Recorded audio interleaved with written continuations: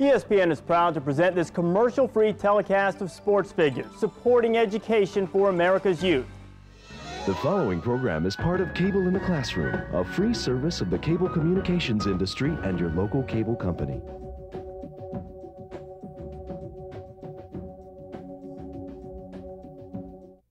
Hi, I'm Reese Davis, and welcome to ESPN SportsFigures. This is the only show where you'll hear Cincinnati Reds All-Star Barry Larkin say this: C squared equals A squared plus B squared.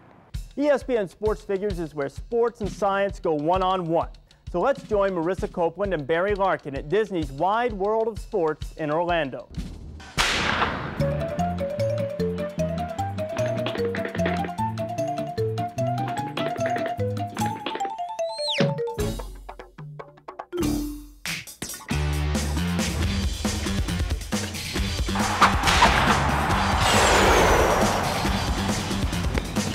SportsFigures, put your brain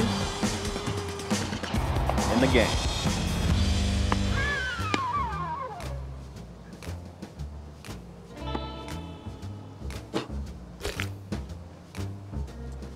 If you want to hit a home run, that means you have to hit it over the outfield wall. That means I have to hit the ball far enough, right? No problem.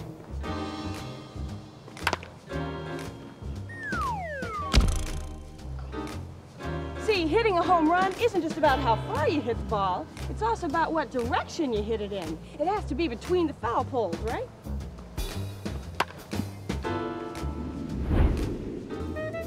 See, for a lot of things, just one measurement isn't enough. For a home run, you need how far and which way. Running bases works the same way. To be a good base runner, you need speed. Speed is how fast something goes. Whew, that's speed. I just ran 360 feet in 3 seconds. That's 120 feet per second. That's 82 miles per hour. Pretty fast, right? But all that speed wouldn't do me any good if I went this way. Whew. See, speed is important to base running, but direction is just as important. Just like a home run has to go a certain distance, but also has to go in a certain direction. If I say I ran here at 82 miles per hour, or the ball traveled 400 feet, that's the amount or magnitude of the motion. In math, motion and speed are a scalar quantity. It just tells us the magnitude.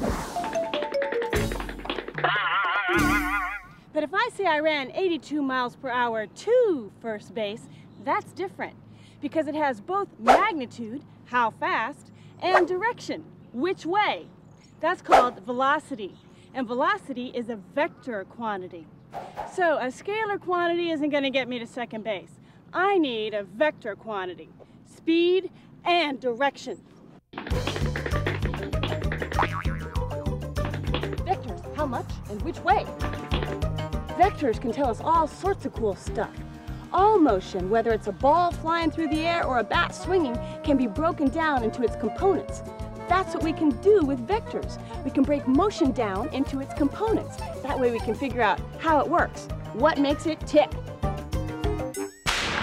help us out with vectors, we've got Barry Larkin of the Cincinnati Reds. He's an 11-time National League All-Star and a 9-time Silver Slugger team member and a 3-time Golden Glove Award winner. Okay, Barry, velocity is a vector that tells us how fast something is going and which way.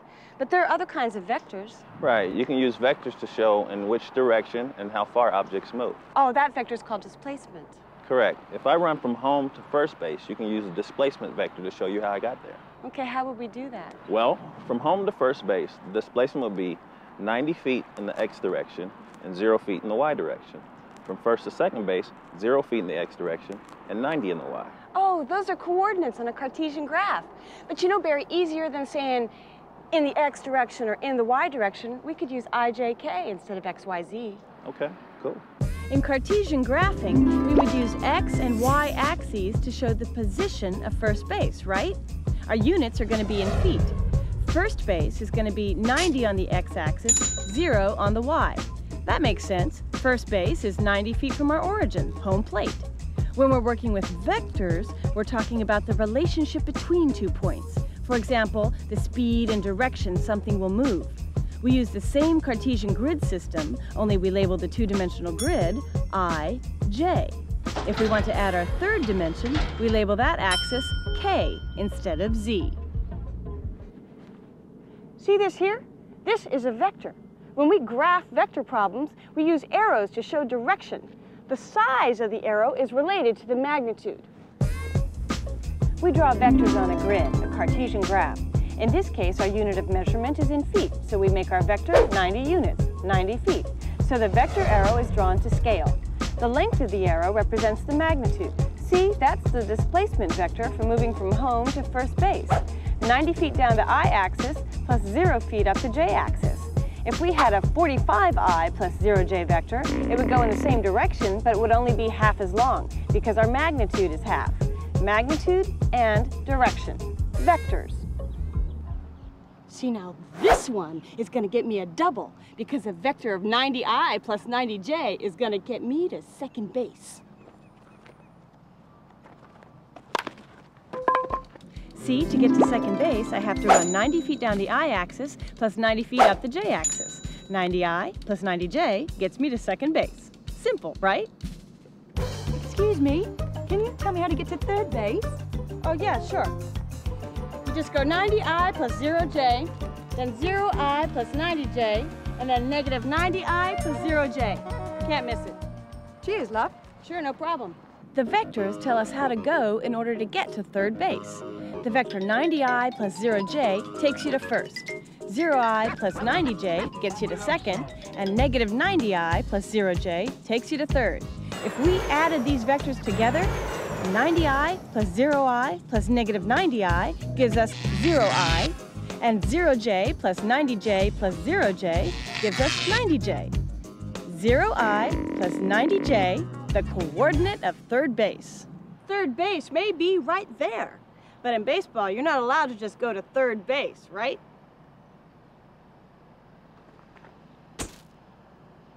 Okay, so now we've got displacement that tells us how far and which way. What other kinds of vectors are there? Well, like you were talking about before, velocity is a vector. It tells you how fast and in which way. We could use velocity to describe a fly ball. Right. You still have the IJK axis to show your direction, but now your unit of measurement will be speed. If we created vectors for this home run ball, they would look like this. Our units of measurement are now in feet per second instead of feet. Our IJ axes still show direction. Now let's say the ball is traveling 15 feet per second down the I-axis and 80 feet per second up the J-axis. We would get a velocity of 15I plus 80J. How fast and which way? The ball's traveling in this direction, right? What velocity vectors do is allow us to split that direction into two components. They tell us how much of the ball's speed is traveling on the I-axis and how much is traveling on the J-axis.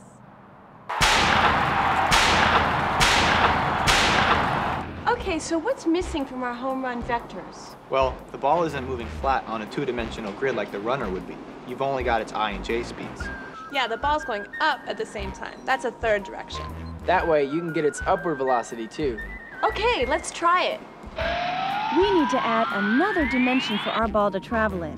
The K-axis allows us to map the ball's velocity in the upward direction. The ball's upward speed is 72 feet per second, so we get the vector 15I plus 80J plus 72K. That vector accurately describes the velocity, the speed, and direction of our home run ball. Okay, so this is the velocity vector of our ball. What does it all mean? Well, it breaks down the speed of the ball into different directions.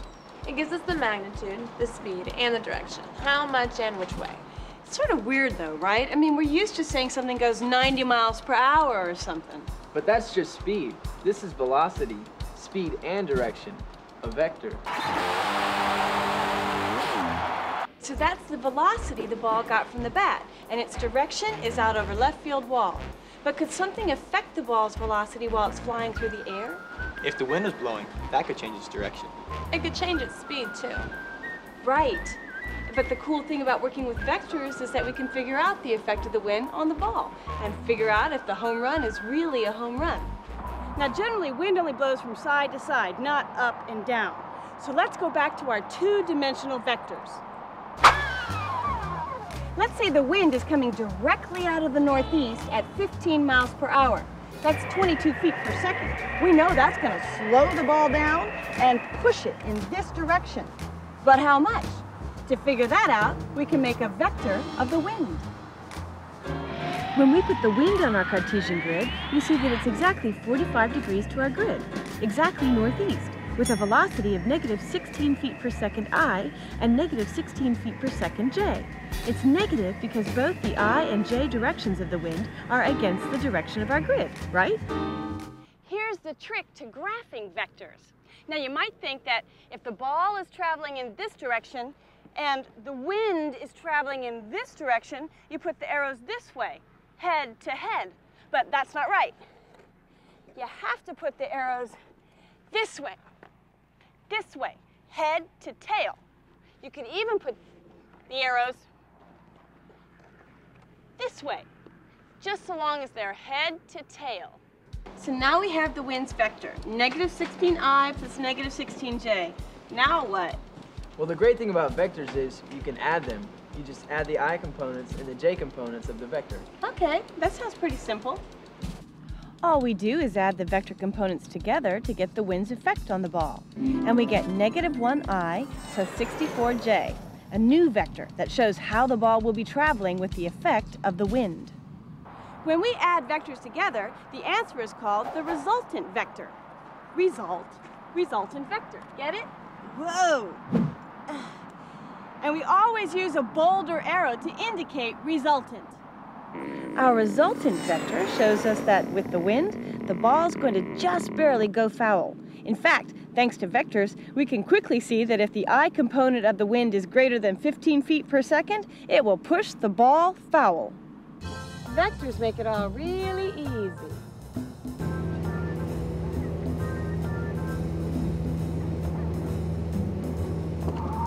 Real pilots use real vectors every day. An airplane is affected by the wind, so the pilot has to figure out the effect of the wind's velocity vectors. If you want to get where you're going, your pilot needs to use velocity vectors.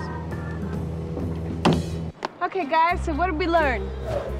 That scalar quantity gives us magnitude, like how far and how fast.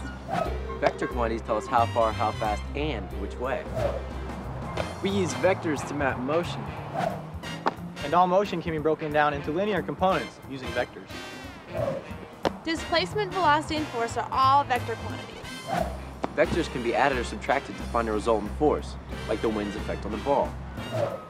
Everything you wanted to know about vectors. So you got this vector thing down now? Yeah, I got it, but I'd rather play the game than try to figure it out. Well, that's it.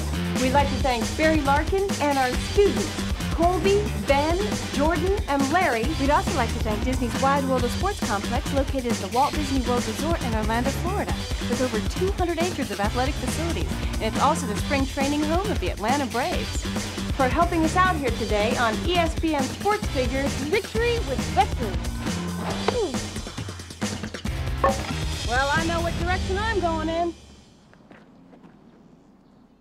I'm Reese Davis back here in the ESPN studios. Thanks for joining us for this edition of SportsFigures. Put your brain in the game. We'll be back next week with more ESPN SportsFigures. We'd like to thank all the SportsFigures who participated in today's show free of charge. ESPN SportsFigures is presented commercial-free for educators to tape and use in the classroom. For a free teacher's curriculum, to order the SportsFigures series, or if you have questions or comments, visit our website, sportsfigures.espn.com. You can also call 860-766-2000 or drop us a note at ESPN Plaza, Bristol, Connecticut. This has been a presentation of ESPN, the worldwide leader in sports. For more, log on to espn.com. SportsFigures, put your brain in the game. The preceding program is part of Cable in the Classroom, a free service of the cable communications industry and your local cable company. ESPN is proud to present this commercial-free telecast of SportsFigures, supporting education for America's youth.